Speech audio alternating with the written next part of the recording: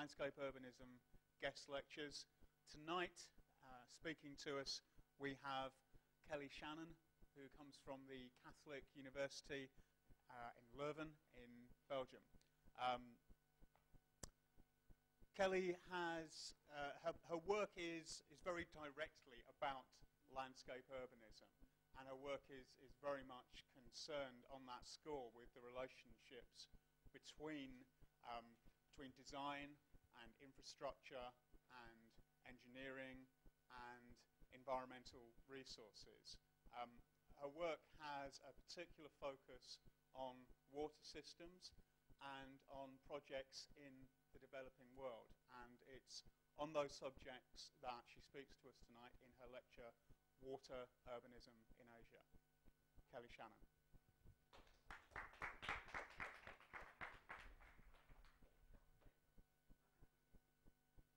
Thank you, Doug, and also thank you to Eduardo Rico. It's very nice to be back at the AA. I was here last year, and I'm hoping that I will be able to share with you some different projects than I showed last year. As Doug has mentioned in his introduction, I am going to be speaking primarily about water, and the notion that the geography of human settlements has always been shaped very much strongly tied to the distribution of water. And to a certain sense, water and urbanity is completely inseparable. Water, as we know, is life-giving, but it's also more and more, as we see, it's life-threatening. And in fact, many of the rise and fall of great civilizations has a lot to do with the relationship to great water systems. So what I'm going to try to show is I'm going to try to briefly set some kind of a frame for the discussion, and then I will show a series of projects. Some are built, actually one is built, most are not built, most are design research projects.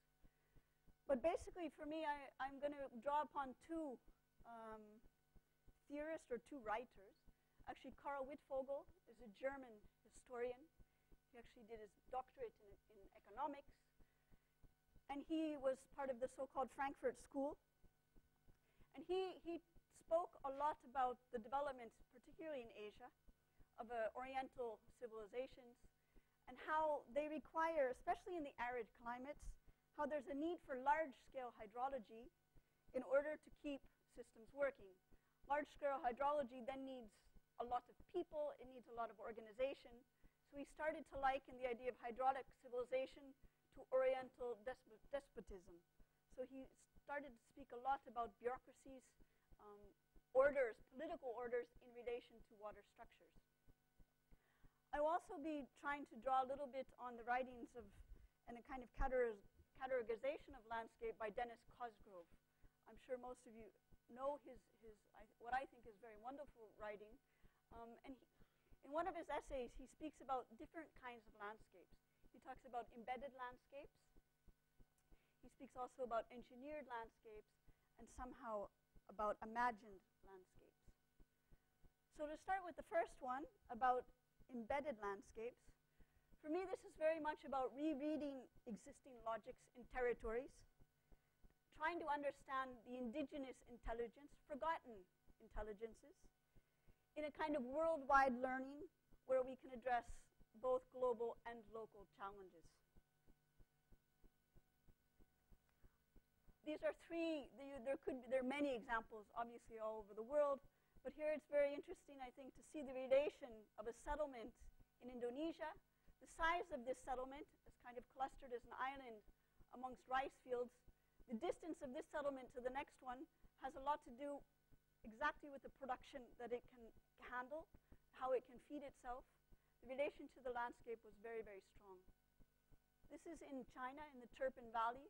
So it's basically oasis in the desert that's created by underground springs and gave a whole system and a whole way of living with the landscape out of necessity, basically.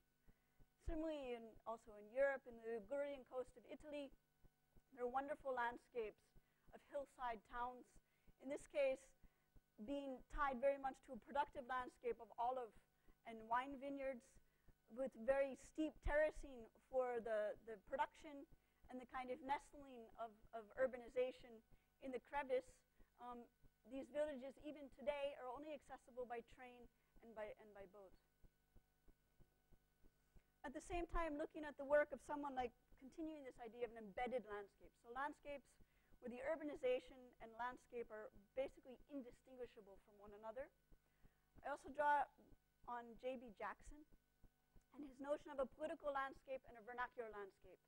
A political landscape being very represented, say, by Venice, a landscape that we, as people intervening in the built environment, very much are working on, giving order to systems, making rules, making things that evolve according to a certain kind of prediction logic.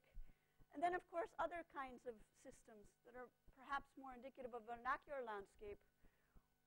For instance, when you see in Indonesia here, the difference between land and water, between the urban system, the natural system is very hard to distinguish, completely inseparable.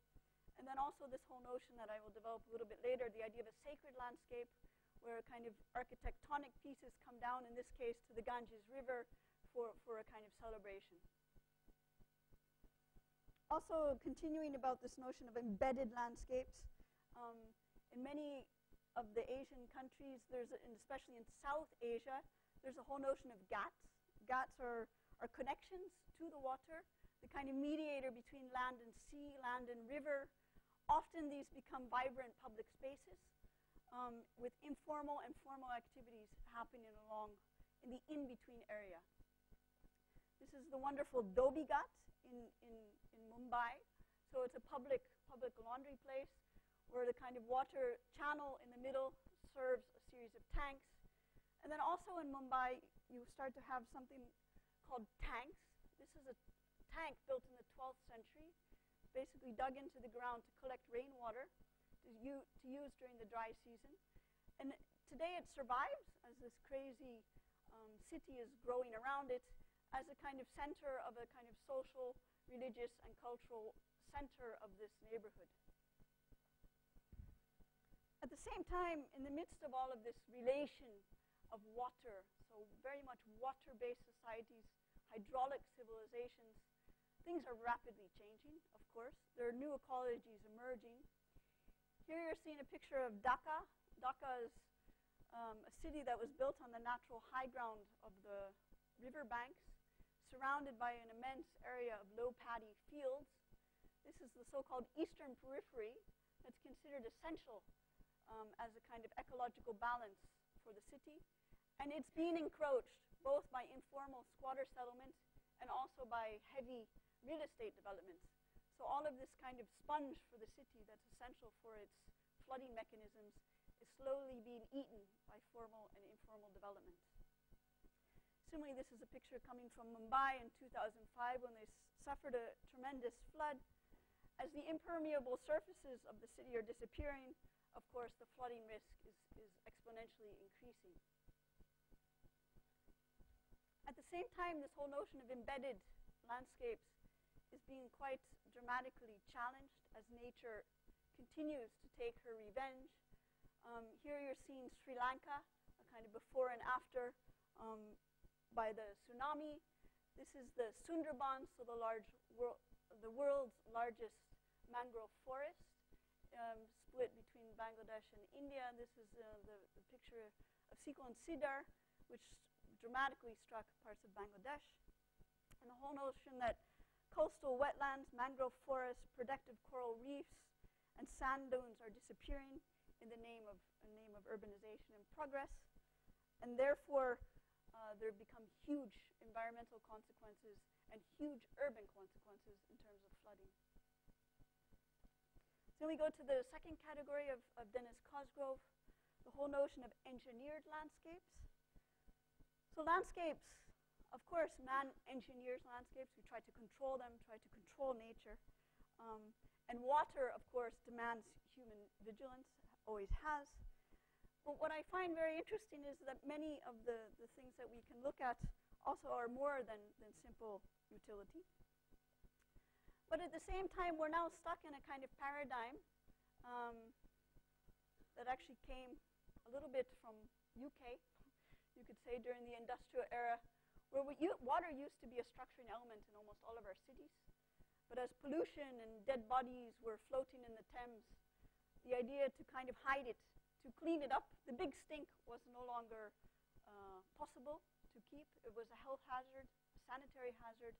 We started to put water underground in pipes, kind of out of sight, out of mind. So the thing that used to structure our very cities has now become an invisible structure that's not maintained, actually, and it's usually not even working for our present needs. And at the same time, here you're seeing a picture of Asia's largest slum, Dharavi, where you're seeing huge water pipes that are, of course, going to the piped, gated communities on the periphery and becoming also a usable infrastructure within the city. But at the same time, we've had to shift. So we had this notion of the industrial era, getting rid of water. Sanitation became the way we treated our water. But at the same time, in other small instances, in the margins, there were incredible opportunities. Here we're seeing a project by Frederick Olmsted, which was basically commissioned by the city of Boston as a health and sanitation project.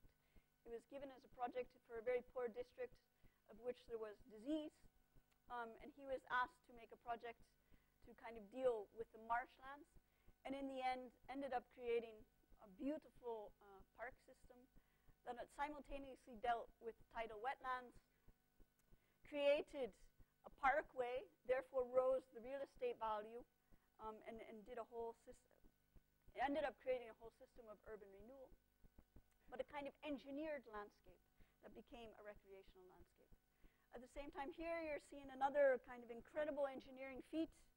Of course, the Netherlands, the incredible project of the Delta Works, where with engineering and money, they were able to create a gigantic project, which I think is now interesting to understand that the official policy of the Netherlands is to actually turn back on hard engineering, go to a soft engineering, and the slogan of the Netherlands now is to give more space to water. So they're talking about even breaking some dikes in places to build other stronger ones in other places. But this whole notion of kind of hard engineering is now being questioned towards a more ecological approach of engineering. When we also talk about engineering and water, engineered landscapes, of course, I think they're very interesting lessons for us to learn, especially in the whole notion of what is landscape urbanism. I very much think it's not something new, it's something quite old, where we can revive some logics that once existed. Here's the incredible pictures of the incredible civilization of Machu Picchu. There's many debates amongst archaeologists of why it fell as a civilization, but one of the hypotheses is that it simply didn't have any more water. That the whole system of how it was built, also with a very ingenious system of water weirs and pathways to bring the water working with gravity, that at a certain moment it failed, and perhaps the civilization failed with it. Another incredible civilization that's also very strongly relating urbanization, landscape, and water is the Khmer Empire. So this was built, as you see, very, very early. An incredible system of temples built into what were called barrays, kind of huge reservoir tanks. And then a whole system, in addition to the kind of sacred landscape, there was also the pragmatic landscape of irrigation and the workings of the fields. This notion of tanks is also something that was very well documented quite recently in a wonderful book by two Indian landscape architects looking at Bangalore. Bangalore, we now know it as a kind of IT center, but once upon a time it used to be called the land of 1,000 tanks. It was an incredible system of collecting water that were all interconnected to use during dry seasons. And actually, of this 1,000 tanks, there are less than 100 left today. They're being filled in, they're being used for real estate, and there is no longer the maintenance of farmers and a kind of small-scale system of reparation that made such a kind of network once possible. Another quite interesting system to show you in this regard is in Sri Lanka. Sri Sri Lanka, as you know, is an island nation, just off of the southern tip of India. And the very interesting thing about this country is it has a wet zone, and then it has a dry zone. But in fact, the ancient civilizations were all founded in the dry zone. It was only with the Dutch, the Portuguese, the Dutch, and the British colonists that this became, the wet zone became colonized. But the Sri Lankans, in their ancient civilizations, and their very old civilizations, they settled in this area, in the dry zone. And the way they did that is, again, by creating incredible tanks, incredible systems of water, places to hold water, and also incredible systems connecting the flows of rivers. And the very interesting thing is that this system of water was tied then to a whole kind of Buddhist system, and also a system for everyday habitation. So you had everyday life appropriation of the water bodies, also with a ritualistic or religious meaning, and also with a very pragmatic way to irrigate fields. Here you see a very interesting system. These are now no longer working, all the ones with the dashed lines. The only ones that are still working are colored in black. But the system of very small, low-tech weirs. The Dutch claim, of course, that they're the masters of dikes and weirs, but in fact the Sri Lankans were doing all of this much earlier. And again, a very interesting system of how these different systems would be built and then tied into the natural system. Of course, it demanded a lot of maintenance, a lot of work of farmers, and a lot of this has fallen into disrepair. And finally, I get to the last category of Dennis Cosgrove, and this is where I will spend most of the time for this evening, and it's the whole notion of imagined landscapes. So, as you will see from the work I will present, it has a lot to do with my approach towards landscape urbanism. For me, landscape urbanism is somehow a resistance to globalization, very much following the ideas of Kenneth Frampton in that regard. It's very much against the generic city of Rem Koolhaas. And it's basically looking at, first, interpretive mapping, making a lot of maps, trying to read logics of places, trying to understand places, and then to project new maps, to project new cartographies, to make a research by design. The idea by mapping is a first step, I think, very much to transform a territory. And here I will leave you with a very, I think, nice quote by James Corner in an essay he wrote in a book of Cosgrove called The Agency of Mapping. I won't read the quote, but the whole notion that a map is the first step to transform a territory. We can do mapping from above, where we can understand landscape systems, and also from below, where we can really understand through fieldwork about appropriation. And somehow using mappings and understandings of logics to restructure and to accentuate and to bring a new logic. But at the same time, as I say, for me, it's very much about, on the one hand, accepting, but also resisting tendencies, and somehow creating research questions that become design. Also, very much, you'll see in the projects I'm presenting, it's also about building up a resilience, how to make cities not only survive, but to really thrive, how to deal with disasters, how to work with the forces of nature as opposed to against them, how to give space to water, how to choreograph floods. I'm going to be focusing primarily on, well, primarily only on Asia.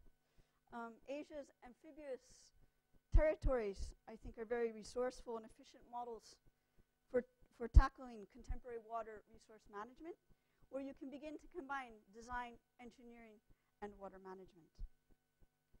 So I will show you a few projects in South Asia, and then I will end in Vietnam. So starting first with Sri Lanka. Again, you're seeing the map of the country, and what this dark line is it's a map of the area of devastation after the tsunami.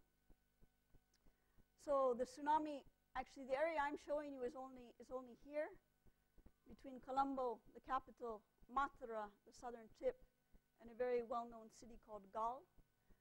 This area was not considered the worst hit. The worst hit, is where there's currently a civil war. We don't really know what the effect has been there. There's a lot of troubles to get precise information. So the things I'm showing you are considered the place where it was actually not so much a big problem as compared to the other parts of the country. But it was obviously a huge problem. Lives and livelihoods were completely destroyed.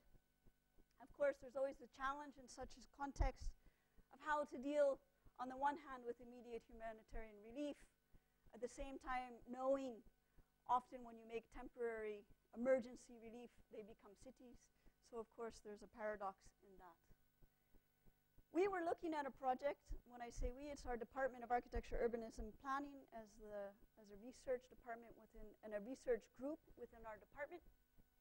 We had a project with the European Union to look at the effect of this new highway, basically that was connecting Colombo to Matra, a city in the south. It was a new highway that was going to be located on a kind of 100-meter high elevation escarpment that would then connect to the coastal cities. The idea was that the Asian Development Bank gave Sri Lanka a loan and built, in my opinion, a highway they didn't need, but nobody ever studied the relation to the cities. So this was our task. This is the city called Matra, and this is the city called Galle, and these are the two that I will be talking about in this area. So here you see the highway line coming across Matra, Galle, both quite old cities, originally founded by Portuguese. There were Muslim traders that used to come and in the rivers to wait for storms during a trade route. But basically, it wasn't inhabited by Sri Lankans until the colonists came. So what we started doing is, again, this notion of mapping, try to dissect, try to understand the logics of the system. So here's a very, very simple drawing of the different water systems. Again, here seeing the natural bay of Galle. This is the kind of historic city. And Matra, the city that's formed again by another natural bay and a very large river and a huge watershed area. And this line you're seeing is basically the 100-meter escarpment where the highway trajectory eventually came. So trying to understand in a drawing that looks very simple, just of water, to understand the kinds of water are very different. You've got freshwater lagoons directly in the inland of the coast, but also in the territory itself, you have, again, tanks that start to fertilize, so with fishing, and then are irrigating areas of paddy, and then with higher elevation where you have nestled in the villages. At the same time, you've got wonderful beaches, rivers, and lagoons. There's a whole series of economies, formal economies, tourist economies, but also informal economies that completely complement the different kinds of water systems. In this instance, there's a very strange kind of fishing that occurs in this area, very particular, that's due to the tide, the underwater current, where they get very, very small fish that you could only get in this part of Sri Lanka. So it's also a very particular area in terms of the kind of even the coastal waters, not generic, very locally having meanings. Here's where you see an original kind of, well, the idea of a Muslim settlement that's nestled into the rivers. The rivers are primarily not so much urbanized. They tend to be backsides. A lot of times they're almost even sewers. But at the outlets where they're coming into the sea, you do have small villages. There is quite a lot of local use in the smaller rivers, the less polluted rivers. So basically, we're trying to combine, as you see, always a kind of map, an aerial view, a view from above, from looking down, from understanding, from abstraction, and then at the same time trying to kind of ground that with field work and with going by boat, going by motorbike, going by bicycle, walking in the landscape to kind of complement the view from above and the view from below. This is a map that we start to put together, and it's always for us not just turning on and off layers of AutoCAD, but making relationships. Which layers do you put with which to tell which kind of story to eventually lead to a kind of design? And the notion here of looking at the structure of the landscape and the infrastructure of the roads So beginning to understand different large patches of the landscape and the way they relate or don't relate to the new infrastructure that comes in. Again, trying to ground that in a kind of productive nature of the landscape, incredible rice fields, kind of coconut groves, and also places where you have sediment that's being used for the construction industry. And from those kinds of readings, this is actually a group work of 5 students. So the research work and a lot of the base mapping was done by researchers in our department. And then in parallel, I worked with a group of students to develop some projects. Again, this is working the area of Gaul and Matra. It was this group of 5 students. They worked together to make a vision for the whole area. And then they zoomed in on 5 strategic projects that they developed individually, but always having to argue their case back of how their strategic project fit back into the vision. The vision here of the group was to strengthen waterways as much as possible in every sense, also as transport, to give new life, new activities along waterfronts. At the same time, to increase the productive nature, to use these highway exits as places where you can have new coconut groves as entries into the city, and as well develop new urban areas in places that had a lot of sense, also working with projects in the pipeline from developers. This is a project, I'm going to show you a project here and a project here. This is a project that's known, the kind of Bay of Waligama. Waligama is apparently a kind of surfer's haven. So it's very, very good for surfing. The whole coast is now turned pretty much into signs for tourist places that say only foreigners. Kind of still, this is happening in such places. But the tsunami wiped out quite a lot, so there's in some way an opportunity to think anew. So the student here started looking at how could you use this kind of energy and kind of local entrepreneurship with the kind of global tourist to kind of try to put them more together instead of letting them live as 2 separate components, trying to combine on the one hand fancy tourism and then starting to mix it so that tourism is in pink and then the orange is more public facilities, so at certain places trying to intertwine them more than they were. And she also worked very much with trying to create multiple waterfronts, so not just trying to talk about the use of the bay for surfing, but trying to work with the notion that you've got this winding river, and therefore you have multiple waterfronts that you can begin to allow development to happen here, and very much try to, but at the same time, give protected areas, because a lot of the fishermen are now afraid to return to the sea. So you could start to create places where they can still be close to the water, but more protected.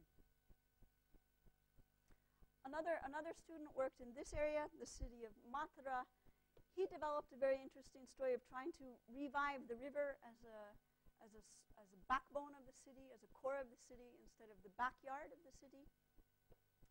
And he had a whole story of trying to develop a series of programs that also worked very much with different elevations, different platforms, different heights, that then could allow to kind of choreographing the flood to allow it to happen in different areas along the river.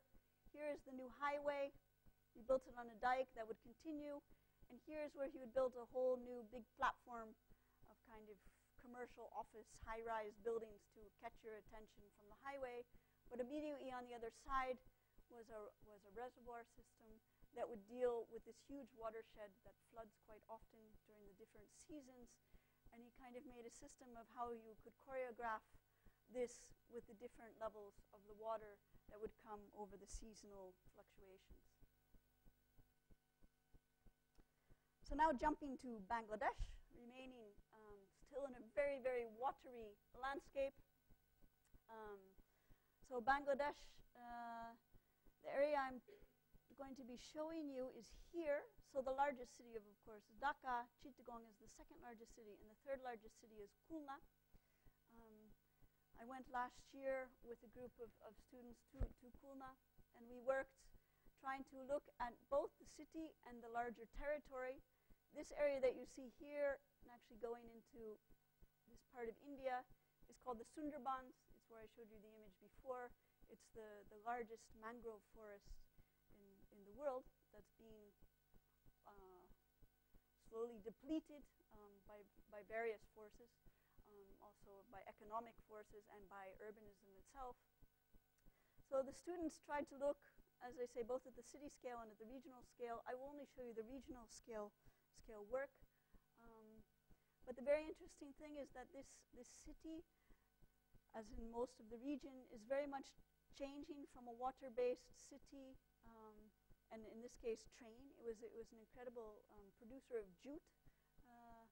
The industry has now fallen. It's a post-industrial city, in fact.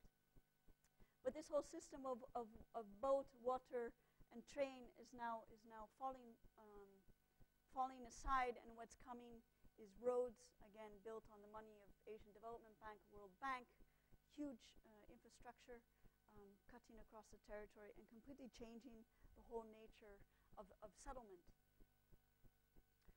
So this is actually the area of the city where I was just showing you those pictures. This is the new big highway that was designed. This is coming down to another port, and this is the Sundarbans. As you see, this is a drawing of the, so here you see the system of the waterways in blue and the system of the roads in red.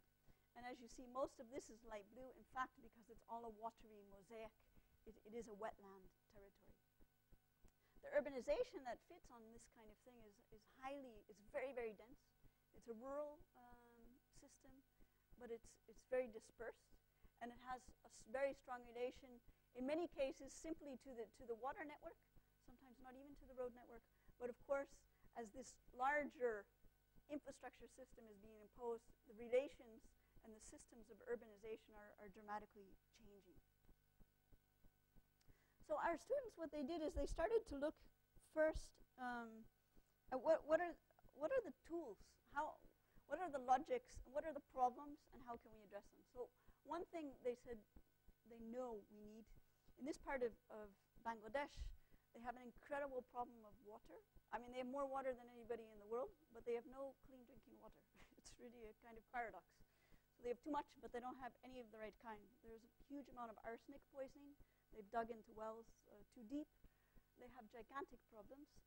People have a lot of health problems related to water.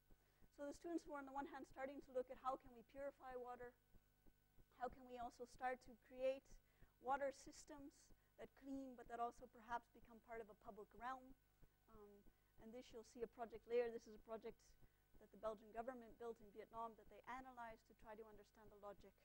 So the first thing the students did, they started to look at what are the tools we have to operate with in order to use landscape as a way to guide new urbanization. One of them was water purification. A whole other idea they had was to build on existing programs that were in the Bangladeshi government. On the one hand, of afforestation. There are incredible afforestation programs to begin to replant millions of trees. And also the notion of social forestry. It's something that developed in Bangladesh. It's incredibly interesting. They'll find patches of land, kind of Taran Bagh, and they will have it kind of coordinated that it operates as an ecological system, but they have people take care of it. You kind of adopt a tree or adopt an orchard, and you get the money from that fruit. So it becomes a system of employment, a system of maintenance, and it's become a very developed, interesting social program, employment program in Bangladesh that's now being exported throughout much of South Asia. So they tried to look at these two things together and trying to understand how this could be used in an ecological sense, but potentially also as a new kind of economic generator, and at the same time as a way to kind of deal with erosion and to deal with regenerating waterways. And the last kind of, say, toolbox that they had, which came from reading the existing processes, was trying to understand that you've got gigantic amounts of sediments that are being carried basically from the Himalayas that then wash through Bangladesh, and that somehow this sediment can be used can be directed, can be putting barriers to move the sediment, to form land on the one hand, to also use it for agriculture, to make brick. So they were trying to look at how you can intervene to kind of catch sediment and to combat erosion and to use the two processes in a way that can be valuable for guiding new urbanization. So just very briefly, these are some regional strategies they had. One was to begin to say, okay, we've got a road system coming. That's inevitable. It's also necessary. But at the same time, can we start to create a new hierarchy and change the system of waters? So at the same time as we're building roads, can we also dredge some of the waterways? Can we make systems that work? So to kind of have a parallel system of blue and red, where the two work as a complementary system. So that was one idea of creating an entire new hierarchy where you balance the road-based with the water-based. And at the same time, kind of fitting onto the water system became a whole system of reservoirs, areas where there were already natural depressions in the topography, where they could say, this cannot be urbanized, where we kind of flood it to allow places to catch, to deal with the incredible increase in the severity and frequency of storms that they're getting, to deal with the issue of flooding. Oops. At the same time, they had another kind of strategy was this notion of afforestation. So they had the idea that these huge, along the major waterways coming in, that the areas could be heavily afforested, and then smaller kind of bands of afforestation could follow the smaller waterways, providing interconnectivity of kind of green space, but also working to kind of keep erosion from the banks. And so in the end, when they started to put these different systems together, say with the afforestation in this kind of blue-green, the green, the reservoirs, they started then choosing places in the bright red where they said the government should invest in social infrastructure, in schools, everything but what the private sector is doing, so that in certain nodes you encourage certain kinds of public investment, social infrastructure that grafts onto the road and the water network. We had one woman who then worked actually as a thesis project. She worked on this new highway that's coming, how to make it that the water system could still survive and have a logic. And she started to work with the notion of the water system being a purification system.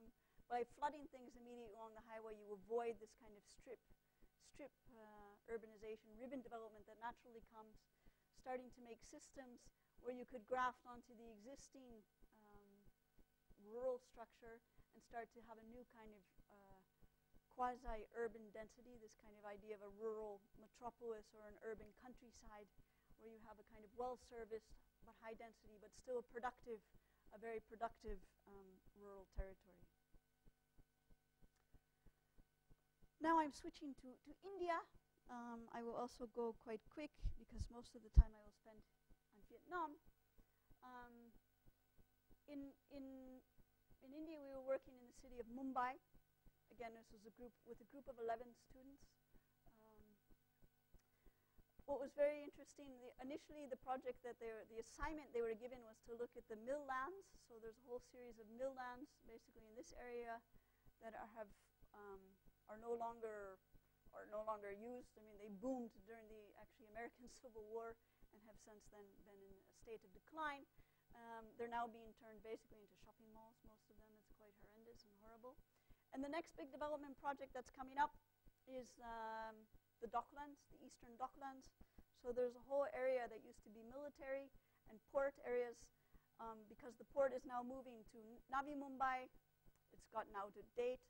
This entire, actually 1/8 of the island city's outline will be given up to the market as kind of new development areas.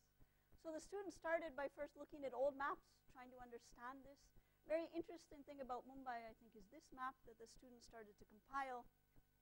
In red are the islands. So Mumbai was originally 7 islands. that were then kind of series processes over the years of reclamation have turned it into a solid peninsula of what we know today. So these islands were progressively reclaimed, and this is a map you're seeing during the British era. And then even further reclamation of all this kind of dockland stuff has happened since then. It'd be interesting to keep your eye on that area because the students in their designs come back to this kind of formation of the 7 islands. So kind of again, the process, these actually drawings weren't made as part of the studio but made for something afterwards. But very much the process we're looking at, both with students and ourselves, is trying to kind of understand the growth of cities, understand their logics in those times. Here going from 7 islands, ending basically to a highly congested peninsula that had north-south connections and otherwise no more place to grow, no more place to move. This is the landscape of these vast areas of the mill lands. The mill lands, incredibly beautiful, actually. Many of them are incredible, beautiful buildings, many of which have heritage value, but many of which are, I mean, it's a lost battle. There was huge court cases, very complicated stories, but basically it's a battle lost, and they're now being eaten by real estate development. So actually the students had to look at this, but this battle is kind of almost already gone, but at the same time starting to learn lessons from this of how we could deal with the eastern docklands. So the eastern docklands you see here, basically all of this area is soon going to become, well, from this area, is soon going to become real estate sold to the private market. So here the job was quite incredible because the students had no maps. These are all maps that they made by tracing Google Earth. Thank God for Google Earth. When we went back to Mumbai after to show these, the city said, "Can we have your maps, please?" And we said, "Yeah, pay us, so then you can have them." But they made some very nice maps, always looking at the same thing. So landscape, infrastructure, urbanization, and then a proposal. So here you see what's very nice. Okay, they were obsessed with red is the water, pink are wetlands, and this gray is mountains. So it's very logical to understand, of course, that the urbanization goes around the mountain. The infrastructure also goes around the mountain. And then they started making proposals that I won't go into at this scale, but about where to develop on the other side of the bay. So this is, say, Greater Mumbai. They did the same exercise at what's called Salsat Island, showing slightly different things at every scale level when they changed. So here what you see is gray is always urbanization, but the blue are all the slums. So you begin to see different, you map different things. So the slums were also seen in relation to the landscape to try to understand, is there a logic, what is the logic, etc. And finally, they came to the island city itself. And here you see again the tracings of the original 7 islands. Here in blue are the mill lands, so all the mill lands that are going away, and the docklands, so this was their site, in fact, and eventually their proposal. Their proposal, as you see, is very simply drawn in red and blue. Red is basically development by the state, blue is development by the private sector. The notion is you need a public-private partnership. The red would be social infrastructure, it would be housing projects, it would be education facilities. But it would also be the key, most beautiful spots on the waterfront would be for Mumbaiers. It would be given to the public realm, but at the same time, this area, again going back to this notion of the 7 islands, a new waterfront was created to even give more waterfront development for private investment. They then did things like, this is the existing situation. This would be a scheme of if tendencies continue without them, and then if you hire them, this is what you can get. You get more wetland. You still get development, but you get also much more. It's very important to see this bottom line, which is less asphalt and kind of more places for water to go into the city. So here's one drawing of the strategic projects, say, of the waterfront, the docklands, where the blue is given, all this blue is given to private development, where the red points of different projects are given to the public realm. Very clearly seen here. So the public realm, the city has to invest in this. but these are what pay for it. They're inevitable. They'll come, so we can make deals. Similarly here, they would restore some of the very beautiful heritage, the post-industrial heritage, legacy, turn it into a happy school, but at the same time needing to get the money from the big bad developers. Same story here. Here the public realm was simply a promenade, where then this other stuff is inevitable and will happen. They also had one project.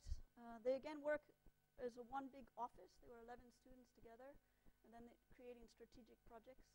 One of them was to try to kind of work with the shrinking wetlands, and also trying to turn part of this wonderful coast not into a garbage dump, but into a true asset.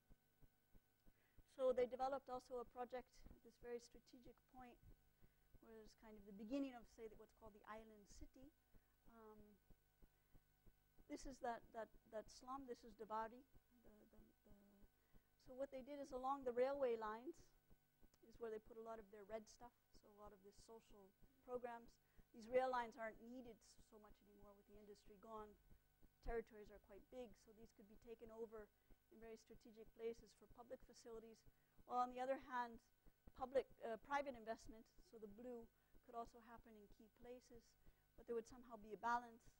And all of that blue would help pay for a kind of restoration of this corridor, which is really essential because there's a river here called the Mitti River that's been basically reduced to a small creek, if you can find it. It's really a kind of horrible thing. So the idea is to restore this water, this creek as a creek, to start to alleviate some of the problems of flooding. And then for each of their projects, they started to develop kind of stakeholder coalitions, where they started to try to understand and try to unravel. The people in Mumbai laughed a little at us because they said it's a bit complicated to understand for them how Mumbai works. And for us, they thought we were brave, but still didn't get it right. Trying to understand the public sector, the private sector, which agencies, and here a kind of increasingly important civil society structure, the environment group, that's having some influence in such places. So now I will go to Vietnam. Vietnam for me is a place where I've been working for many, many years. And it's a really wonderful place, talking about landscape urbanism, talking about water, talking about rapid urbanization. It's the second economy after China. It beat India last year in terms of economic growth. It's suffering, of course, now, but anyway, still surging ahead. So it's changing dramatically. But what I find very beautiful about this map is it's a map of the country. It's a map of the country from 1490. And the country used to be called Dat Nok, which means land and water. That used to be the name of the country. And the map represents simply and only the waterways and the mountains. These are some very old maps of Hanoi, so the capital. It will be celebrating next year its 1,000-year birthday. So it was an imperial city, a capital city, that was based very strongly on the principles of Feng Shui, with rivers, relation to the mountains, and the drawing of the maps very much reflect a kind of whole ideology, a whole cosmology in relation to Feng Shui. At the time, it was very much through many, Vietnam has had many impositions, Chinese, French, American, Soviet, and now the free market economy, and that are all somehow readable in the landscape and in the urbanization. But until even just a few decades ago, it was Hanoi. This is the city of Hanoi. This is the Red River. It was very much a river city. It had a lot to do in terms of its whole economy, its whole production, its whole kind of relation. And that's now dramatically shifting. Again, the first time it switched is when the French built a bridge. Gustave Eiffel actually built a bridge here. And it changed the entire meaning of the city. The road-based urbanism came. These are not all bridges that are there yet, but they're bridges meant to come, so it will be a city of 7 bridges. And the things you're seeing in purple are now these export processing zone, industrial zone, so it starts to change from a kind of very agricultural, water-based city towards, almost even post-industrial, jumping the industrial era from kind of agricultural to post-industrial system. These are the kind of, this is Hanoi, and this is the envisioned Hanoi by Kohlhaas, Nika and Seke, SOM. They got a lot of awards for this really horrible project. On the north side of the river, which isn't being realized anymore because now they have the idea to go to the west because this didn't work with Feng Shui, actually. But this kind of generic city building where you have east and west somehow coming together. This is in the propaganda of Kohlhaas, actually. I think it's quite funny to see. Luckily, this project is not happening. But at the same time, what's happening in this country that's had this wonderful tradition, you have foreign impositions, but then in their own planning departments, now that they have kind of freedom, this is what they're doing. This is in Hanoi, but it could be anywhere. So now you have choice. You know, for a long time in Vietnam, you didn't have choice. It's still socialist, but it's like China. It's socialist in politics, but market in economics. But now you can have a small house or a medium house or a big house. And you always have some green. You have landscape and you have water. But of course, it could be anywhere in Vietnam and China. And so this is really blanketing the territory. At the same time, what's very, very interesting for me to understand about Vietnam, this was published by the World Bank. Actually, kind of, I think also paradoxically, the same people that are building a lot of infrastructure along their coast, they're saying the coast isn't going to be there. So they're a little bit cheating. But this is a diagram of, in Asia, the impact of urban extent. Basically, Vietnam has very little of the country that's flat and easy to build on. It's coastal. And out of all the countries in Asia, Vietnam will suffer the most in terms of the rise of sea level. So the amount of urban population that will be affected. Vietnam is now 87 million people. So the percentage of the urban extent that will be affected by between 1 and 5 meter floods is quite high. Only this past November, they had, these are pictures from Hanoi. So in the Mekong Delta, this is normal. In Hanoi, this is not normal. Their roads, this is a big road, and this is the protective dike is just out here. So it completely flooded. It was the biggest floods they've had ever in Hanoi. So of course, with climate change, there's incredible consequences.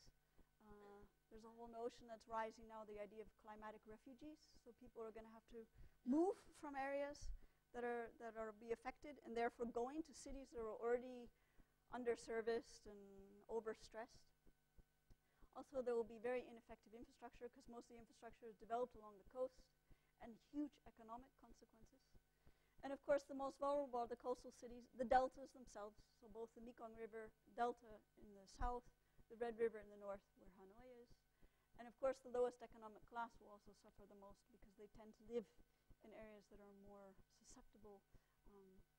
So in terms of what we need to do, we need to increase resilience and decrease vulnerability of our cities somehow. And the idea is to integrate modes of infrastructure, engineering, management, and design. So I'm going to try to show you some work from Vinh, and then Can Tho, and then Ho Chi Minh City. So we were in Hanoi before. What you see here is it's mostly a lot of mountains, and then the deltas, where there's huge population, and then a very small kind of skinny area on the coast where most of the cities are located. And I will be showing you Vinh and Can Tho. So Vinh is used to be the southern boundary of Vietnam for this 1,000-year history. It was kind of the southern stronghold because this was basically mountainous and swamps, and it wasn't very much inhabited. There was a Vauban military citadel. that served more or less as before the French, that served as a feudal, administrative, and a military center, so as being this kind of southern boundary of the country. But this city is actually one of the cities that's had more devastation than almost any you could imagine. During the First Indochina War, so the colonial war, the Vietnamese burned it themselves to not let the French have it. I mean, they say it's the reddest part of Vietnam. Ho Chi Minh is from here. Most of the many important members of the present Communist Party are from this province. It's the poorest province in Vietnam. It's called Nay An. Very, very bad soil conditions. And then in the Second Indochina War, so the Vietnam War, which they call the American War, it was leveled because it was the head of the Ho Chi Minh Trail, so where the Viet Cong were infiltrating through the mountains by Laos to the south. So the Americans kept one building standing simply to know where to drop more bombs. So it's completely flattened. And then it was rebuilt, and it was twinned with East Berlin. So they were given a gift by the former GDR of the kind of city of socialist man, where they had these incredible buildings. I mean, people in Vietnam live in extended families, huge families, where these existence minimum doesn't work. And as well, it's tropical climate, and they didn't have enough steel when they cheated a bit, so the joke is that they were pre-dilapidated. I mean, they were really kind of, it was a very, very sad state. They're still the pride of the city. They still are there. I mean, politically, they still have, culturally, they still have a lot of meaning as a gift. But what's happened basically in 1986, Vietnam changed its policy and very much followed China. And they had something called Doi Moi, which was kind of open door policy. And everything changed. Before Vietnamese were told where you had to live, suddenly residence permits became free. People were free to move. People started running to cities, of course. And then this kind of free market economy started booming, and you started getting this kind of strange sprawl with what they call European villas. So in this city, there was very little to grasp. It's not a beautiful city like Hue or Hanoi where you can catch something wonderful to structure it. It was kind of sad and difficult and kind of bland, horrible city, actually. So to understand how to catch something, the investigation, and this was part of my own, actually, PhD research, was to try to look at the landscape itself and understand very subtle differences of height that actually make all the difference in the world. In terms of, this is Highway 1, so this is the national highway that basically connects Hanoi to Saigon. And sometimes it's only one house deep urbanization, and then immediately an incredibly rich, productive territory behind it. So this is again a tracing of a aerial photograph. So the South China Sea, sorry, I'm having virus troubles. The South China Sea is here, and this is a river. And this is a figure ground drawing, but the figure ground is meaning that the black is simply 1.5 to 1.7 meters higher than the rest. So, yeah. So you start to get a system where you have urbanization and then this kind of sea of quite beautiful lowland. It ended up happening because there's mountains here, so the water is running, naturally creating this pattern. Uh-oh.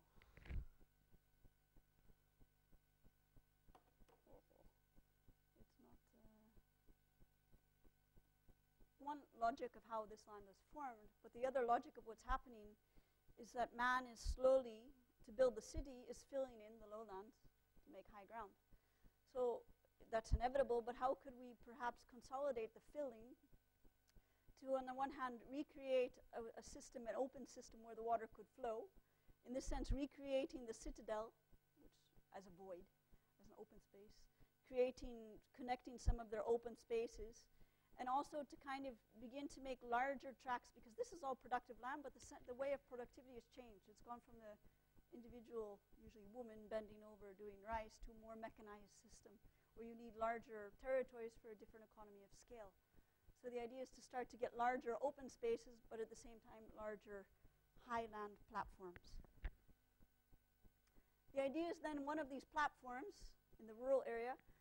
The reason this area is very bad is because there's also something called the dry louse wind. So there's a wind that comes from this side that makes the city very, very uncomfortable in the summer. So the idea is on the kind of very bad side of all these platforms to make productive orchard fruit trees in this kind of sea of otherwise productive rice, to have simple infrastructure on the, say, favorable side, public platform for different informal activities and rice drying, and then to have the housing. And on the land, since this is higher ground, is where they could grow vegetables. You don't need to be in, you can't grow vegetables in the water. So the idea is that what you see in the back is the kind of fruit forest, then the urbanization, the sea of rice in between. This is the simple infrastructure and these kind of platforms. So those platforms are these things, where then you have different activities that can come and happen, and just so informal activities. And rice drying is, for instance, a place that they usually now do in the road, so you can give them a place to dry the rice. Similarly, a mapping. So again, going back to this idea of mapping of the existing condition, the condition of productivity. And this is National Highway 1. This is the railroad. Then this is the productive land of the higher ground where you could potentially have agriculture. And then all the light green is rice. There's a lot of brick making at the confluence of the river, and of course quite a lot of fishing in this area. The idea is to, again, economize, to work with creating more productivity, creating huge forests at the city scale, moving the highway, which is a plan of the city, smaller, these are always the forests, and then somehow using the strong wind also as an energy generator. So here you have the entrance on the Highway 1 coming by the kind of, say, city scale productive forest with the wind turbines.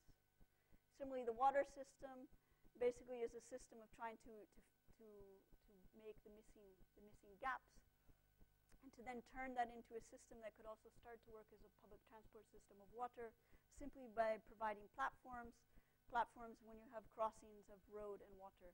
Very simple, low cost, low tech infrastructure to allow activities to happen.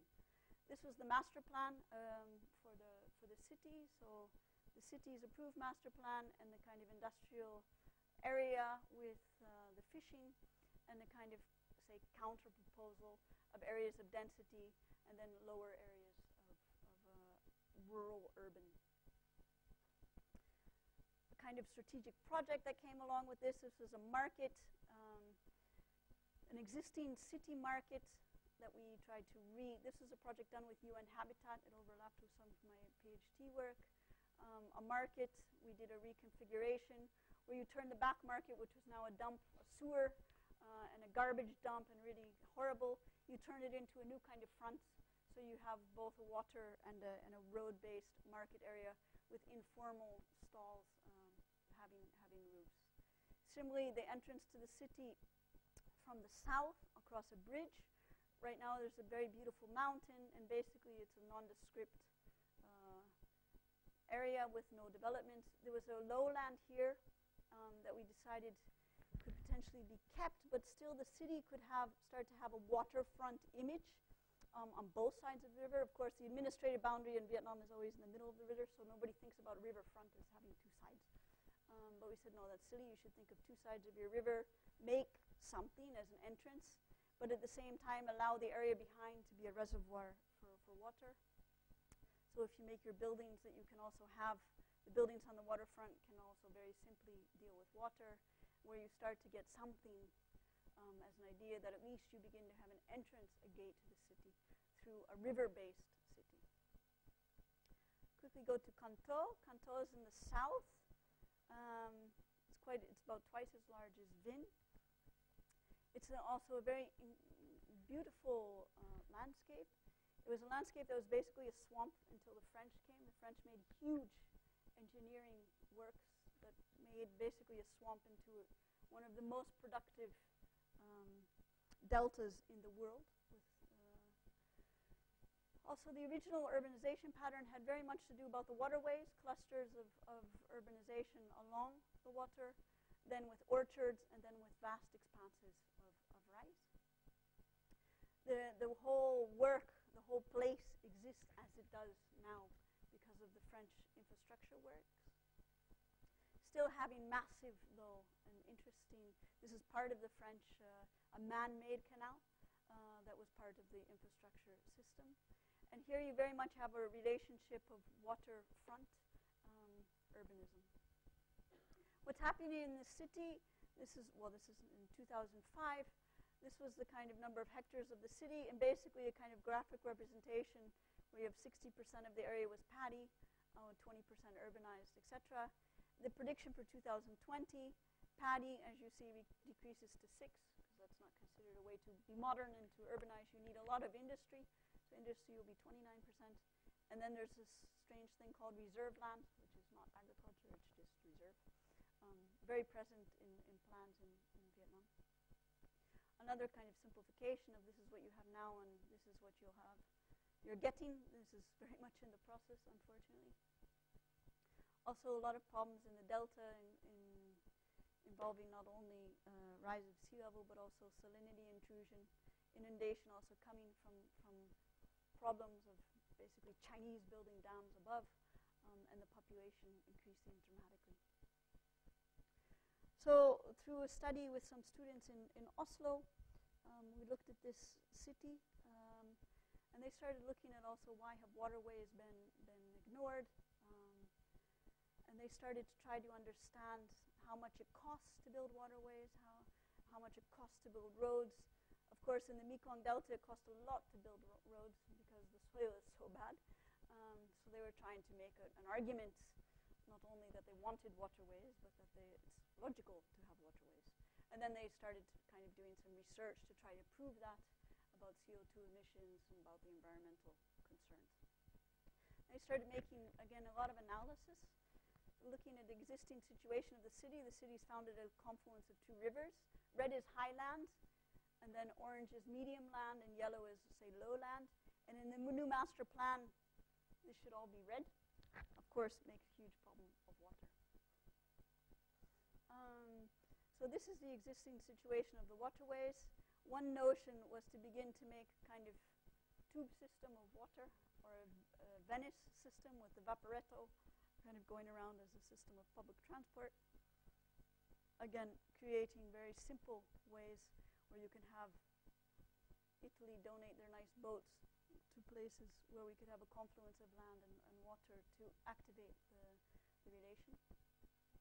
Another group of students, this time in Leuven, started looking at kind of making a system of bus and boat together, how you make these 2 transport systems work, and kind of with the red being the bus system, the blue being the water system. And then, of course, strategic points is the crossing of the 2 to then start to have those as hot development spots where you start to have various public programs, etc. And again, readdressing this whole waterfront as places where you have this kind of transport systems of various scales. Another group looking in the city.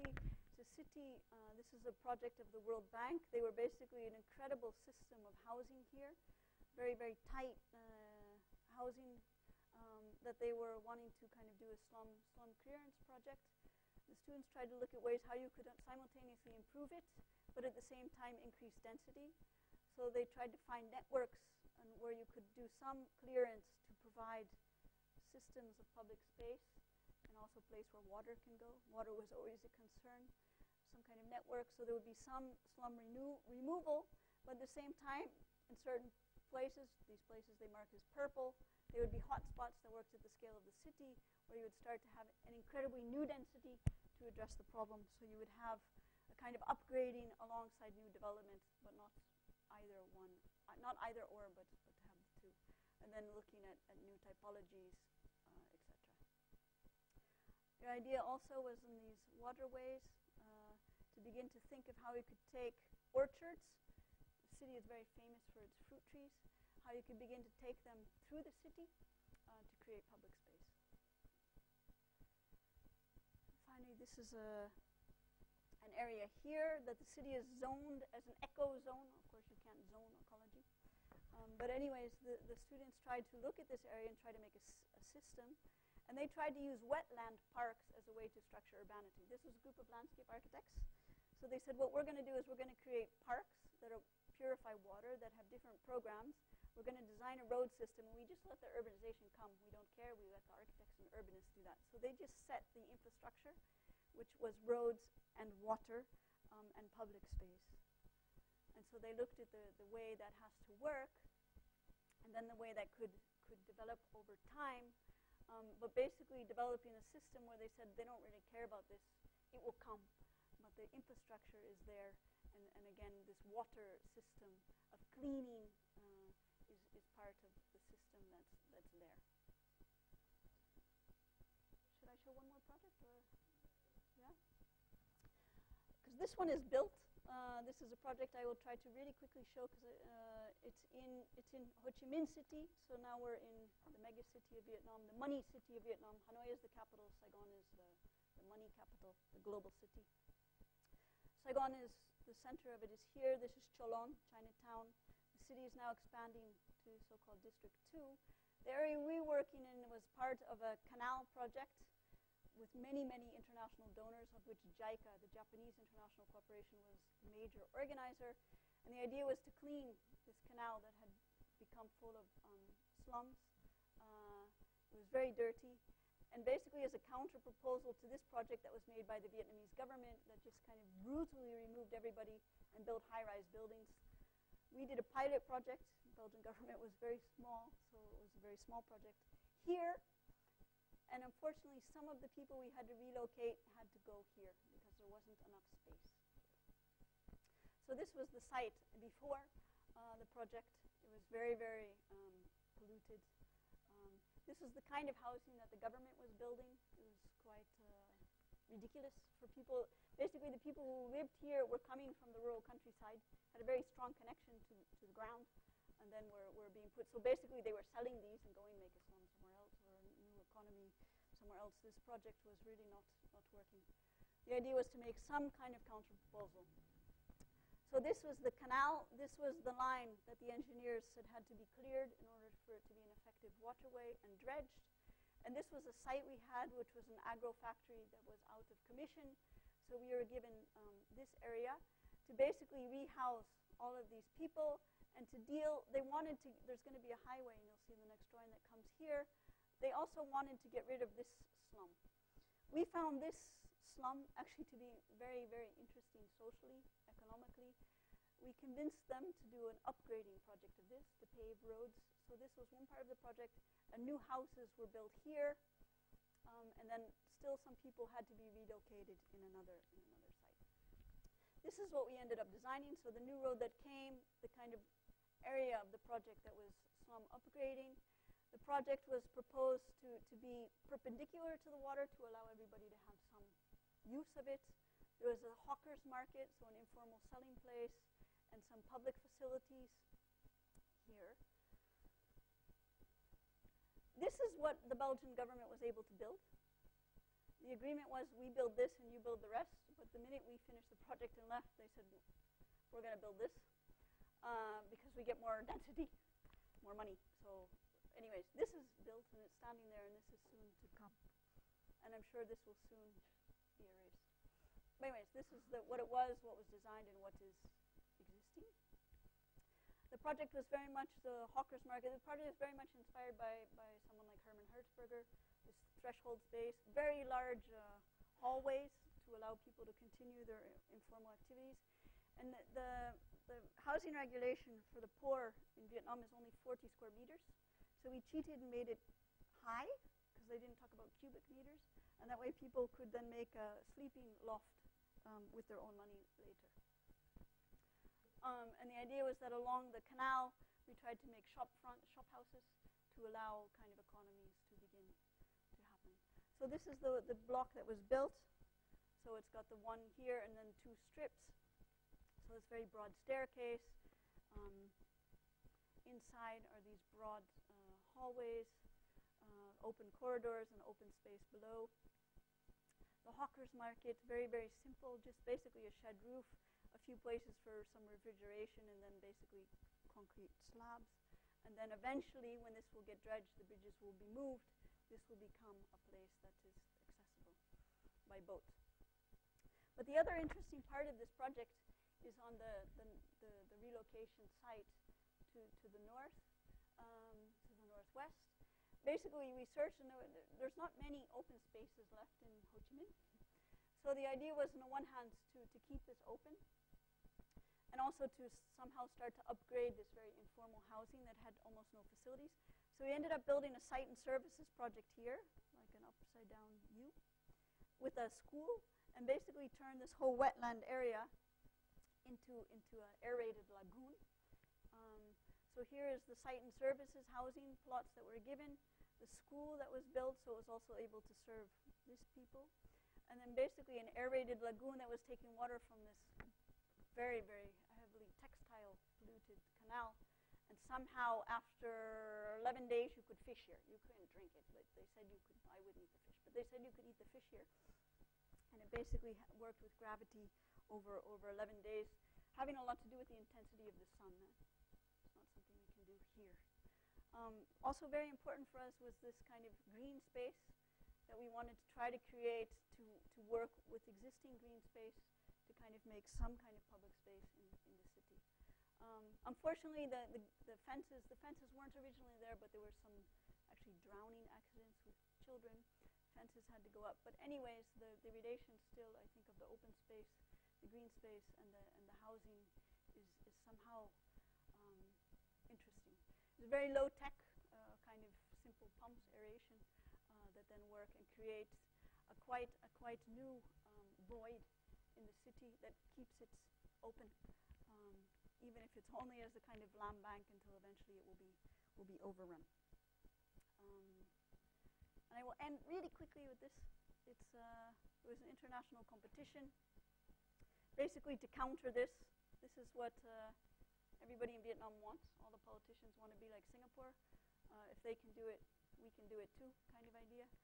This is the reality of what's happening. They're getting all these. They have a lot of a lot of people, actually very well-educated people, but in the end, cheap labor for the international market, with a lot of these companies just blanketing the territory. This was an international competition for this area, which was to be a new port city for Ho Chi Minh. The ports were being moved out of the city. This was actually our site. And this is actually a UNESCO biosphere reserve. This is Canto, where we were before. So basically, this is an incredible system. This is the Mekong River that splits. So it's an incredible water system, and the new port city would be located there. This was our kind of plan, understanding the bigger story. You've got two big lakes. This is Saigon, Ho Chi Minh City. What's in blue are all these industrial zones, so these new industrial zones that are going to be linked to new road networks, this kind of UNESCO biosphere reserve. And basically our port is there. All the ports are being relocated from the city center to this river. These two have already happened. We decided to make a system of port and mangrove alternating. So to try to have a system where you have intense urbanization, but intense agriculture, mangrove, in order to work with incredible problems of flooding and water coming from the water stream above, but also coming from the sea itself. So the idea was to make a system where you alternate urbanity with mangrove, urbanity, mangrove, urbanity. So a system became for us very simple in a way. We took the airport and we made an urban port. We literally made a red line, which was going to be the first public tram line of Saigon that the French would donate. This was Saigon South, a big new development area. This is the reunification palace. So our trajectory basically followed the existing city structure and ended in a kind of place. The idea being that this isn't just a port city with workers, but a place where you could take your children on the weekends to have the port of the city, the place where you could be closest to the sea. So we traced a trajectory in the city with nice French trams that would come along and work as a system. This is the famous reunification palace, and there's plenty of room for a tram system. The system was made basically, we said we can't make a plan. In Vietnam, they still make master plans. We said a plan is ridiculous. You can't plan anything because it's completely reliant on politics and economy that's not stable. But you can make scenarios with strategies. So we worked with the Vietnamese team, and they didn't buy it completely. So we made strategies, and they translated our strategies to a plan, which you will see after, which was a little funny corroboration. But the basic idea of our site was to have a series of landscapes that transform over time, also in scale. So you have the huge kind of hard mineral surface of the port, so the extra large. You have, of course, the mangrove. And then in between, you have a series of other landscapes, one that's very rural and fits into the existing urbanization that you have, and then the urban one that's tied to the red line of the tram. And then between the orange and the red is an in-between that maybe will become more orange, or maybe will become more red, or maybe will simply remain a third thing. Maybe will remain green. Very simple system of infrastructure, kind of port infrastructure, the red line, and a local road. And then some strategic projects to get the whole thing moving. So there was a British company that was actually the founding of this whole competition because they wanted a container port. So that was going to be the container terminal here. This would be an afforestation program. The urban port, a system of wetlands, a large park, and then a series of public programs attached to the red line of the public transport. And then basically scenarios. So if the port really goes more, you have much more orange. If the urban system goes, you have more red, and if you get a balanced system, you have something in between. The idea is that everywhere you should have a mixture, not a monofunctional, but you should have a mixture of what they have now with other scales, other kinds of fabrics coexisting. Very much a structure was the water system, so a water purification system for the industry, where every industry has to clean their own water before they dump it into a bigger system, before it then goes to a chemical and then goes into the water. And then a system also of constructed wetlands at the, say, urban scale, and then at the, say, rural scale. That would work in different ways, where they also become park places, but also on, say, urban platforms. Platforms meaning this is where you add 2 or 3 meters of soil, otherwise you remain on the low ground. So you end up getting a scheme. Well, what's gray is this highland. So that this is all the port area and the urban area. So this is in a scenario where the port really takes off, but not the urban. Then where the urban maybe takes more off, or where you get something a little bit more balanced. So the idea is these platforms are simply raised earth, then you let urbanization happen. And the infrastructure and the wetlands guide the system of how things get urbanized, and you have different projects that come. And for us, this was the nice, I think, example. This one particularly is nice, that you on the one hand have the mangroves, the monkeys, but still with the industry. So you have a very rich, instead of monofunctional, which is the usual way things are in this type of place. This was so we made, we being university, a Belgian architecture group called WIT, and ProOp, a landscape architect from Portugal. The 3 of us worked together to make what I just showed you. And this was then translated by our Vietnamese counterpart into the master plan that was required. And we got 2nd place, and this is the one that won, by Nikan Seke, that wins almost everything in Hanoi and in Saigon. This is what won. So I'll end with this. For me, it's my attempt, very much working attempt, to try to understand what is landscape urbanism, what could be landscape urbanism. For me, it's, as you see, very much about reading and then starting to design potentials, understand existing logics, going constantly at different scales, and really trying to not just record everything, because there's a lot of junk, but trying to see the logics, specific logics that can guide something and that can structure something. And finally, for me, also design in our role and landscape urbanism, because it's between disciplines, because it puts things on the table, can really become a way we can negotiate and resolve conflicts. And I always end with this, which I take completely out of context. course, Venturi was talking about Las Vegas, but I take it a little more literally, not romantically, but learning from the existing landscape is a way we can resist the kind of generic cities and coalhouses of the world and become more revolutionary. Thank you.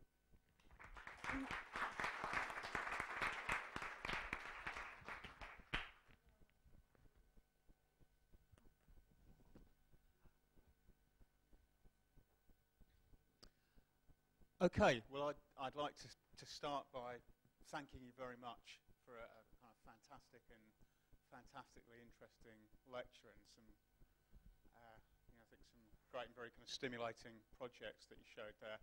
I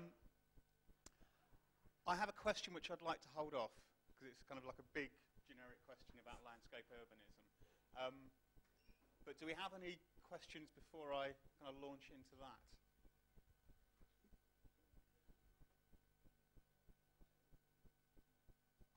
I thought the Belgian students were shy, but...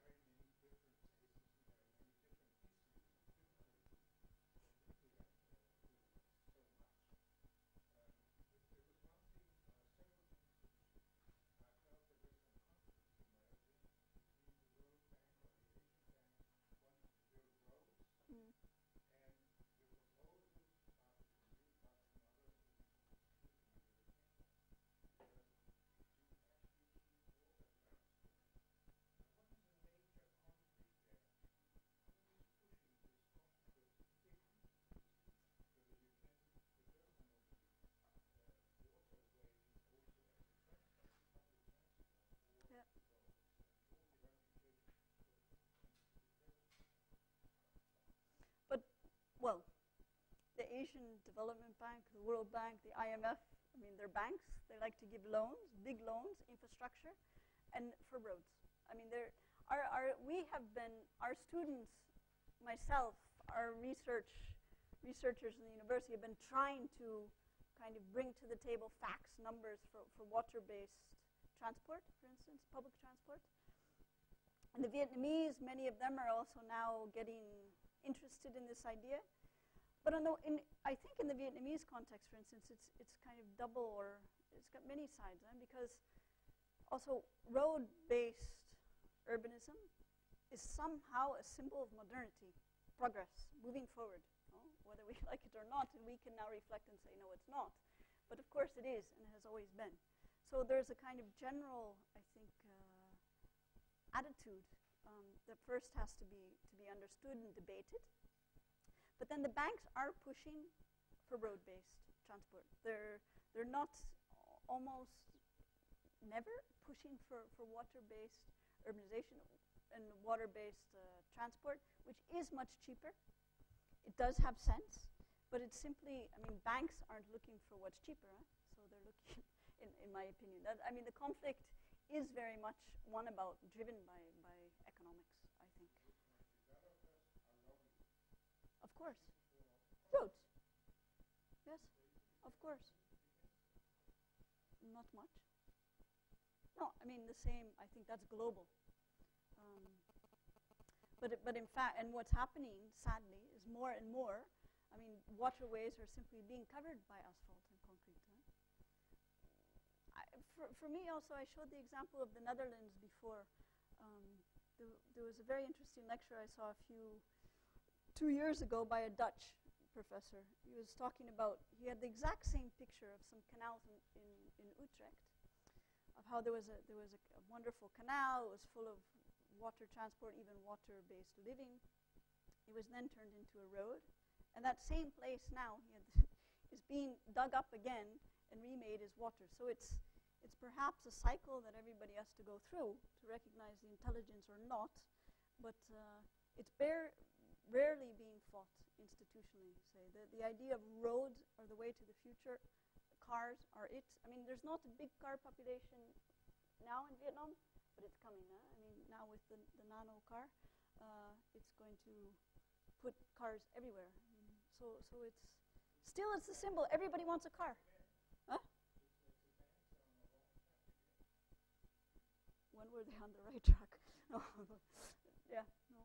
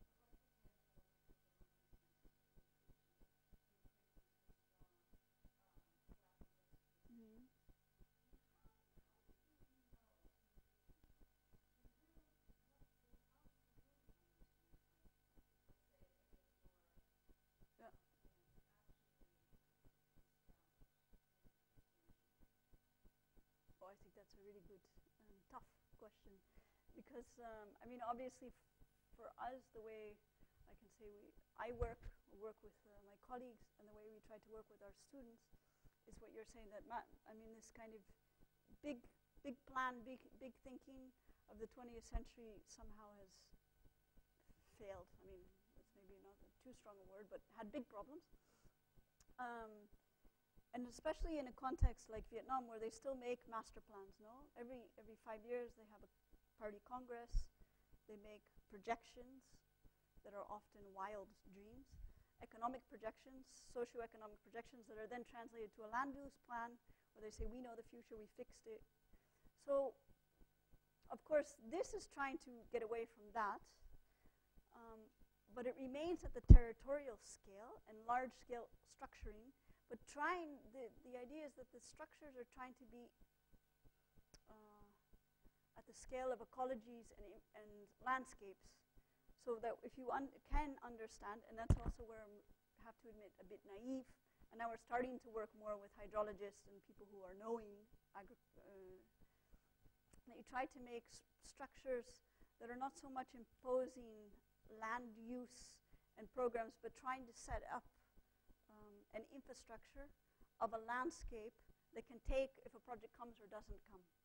So the thing we try to develop, which still needs, I mean, it falls into, it's not an answer to your question, because I think it's correct criticism, but trying to develop more scenarios and visions that remain somehow loose, but then finding a few strategic places where you can intervene to fit and to make that thing possible, knowing that, so that the principle of the vision is somehow, the principle is there, but its form can and will change. But the principle, I mean, in the HIP book, the last project I showed, trying to say that, I mean, instead of the principle of what they are going to build there eventually, instead of just filling it 3 meters high earth, which is the plan, to turn it all into a kind of mineral surface, the principle is try to create places where you have platforms, places where you have lowlands, places where you have systems coming and going. Is it still too dictating and too much trying to find vision? Probably. I mean, that's probably always going to be the fault of others who try to organize the territory, no? That's somehow I think that's the paradox of how can you not do too much and not make big plans, but if you want to structure something that's not just a one-off, it is about a large infrastructure, landscape structure. So I think it is probably circular, paradoxical notion, but I think you're very right that we probably have to go back and still wonder how far is it yet another variation of a big plan. So it's not really an answer, but I think it's a correct question for myself. Yeah. No, I mean, I'd just like to add to that I think the perspective often of people looking at landscape urbanism's way of doing things and its way of diagramming and mapping is to kind of think, well, isn't this that same kind of megalomania about wanting to control things at such a huge scale? But, you know, as I understand it, landscape urbanism is addressing an existing scale. It's addressing the knowledge that things work at that scale, that, you know, the ecology works at that scale. You can't look at it as a small-scale thing. You know, and social ecology works on the same basis as well. So you are always, even if you make a small intervention, that's always going to have a larger impact. So, yeah, that's kind of the way I understand it as well. It's not necessarily wanting to control things at that scale, but it's understanding things at that scale in order to make particular interventions within them. My question is, I thought it was kind of an interesting summing up you did of this thing we're endlessly trying to do, is that, you know, what is landscape urbanism? But given that you were talking about strategy quite a lot, and that other speakers in this series have also spoken about strategy, and that inevitably most of, you know, what we do and the type of projects you show don't get built, then thinking about, well, what do those projects do, and what is the practice of landscape urbanism if it is kind of constantly about proposing alternative scenarios, then what it does. And I'm just wondering, you know, what your experience is in terms of, you know, perhaps saying to the people who do make the decisions, you know, do you see something that landscape urbanism is doing as being able to say, okay, well, here's an alternative proposal. You know, is it about kind of offering an alternative vision? Do you see that as one of its kind of major roles? Well, actually, for me, I mean, when I'm in Vietnam, I never speak about landscape urbanism. Right. I've never heard of such a term. Working with the logic of the water and the land that they've been doing for forever. So that's where I think it's an entry. But for me, also because I am full-time employed in a university, the one project that did get built was with a group of other people. For me, projects, landscape urbanism, the kind of more projective projects, for me, they're not so much about making answers or even making the alternative, but they're really about asking. It's about raising questions and putting stuff on the table for debate and for negotiation. Because for me also, I mean, as much as I can myself with my students, we try also with the privilege of being an outsider to see something, because sometimes you can see what the locals take for granted. But of course you never know, and you're always naive and you're always a little bit stupid. But I think our role, my role, but also when I push with students, is we try to come with questions. So the design is not an answer, but is a question, as a kind of way to rethink. And putting this on the table, I've found through time with Vietnamese, after many years actually, starts to work as a. And we're asked to do more and more things, still always in the speculative side, the research side, but by national institutions. They're interested in the idea of, can we try to, the national, it's called VIAP, the Vietnamese Institute of Architecture and Planning, is interested in trying to make a study about water-based public transport. I mean, they also are interested in the idea of how can we make this balance between cut and fill. It sounds very stupid and silly, but it's never really, how can we sell that to a developer that it will help him in the long run, no? So this stuff for me is not so much alternatives, but really is kind of reframing questions and trying to help a debate in a place that's not having a lot of time for questioning, no? I mean, they're moving so fast, the opportunity is there, there's money to be made, there's politics that are inescapable, so you have to do it or you don't survive in the system. So the kind of margin of questioning, I think, is something that outsiders and speculative projects can bring. When it's drawn also, I mean, when some of these projects, actually the reason this monkey thing for me was, we had a guy in Belgium who was drawing this, but the Vietnamese went crazy about this. They never imagined that you could have a monkey. I mean, for them this was to put on the table, and they translated into Vietnamese. They thought it was the most funny, interesting thing they saw. I mean, this was for them something that they never in their lives thought to even think to put it. For them, this was supposed to be a worker's place, a port, kind of dirty, kind of end-of-the-world place that's not human, certainly not full of monkeys. So I think it's not that this is ever an answer or a project that should be built, I think.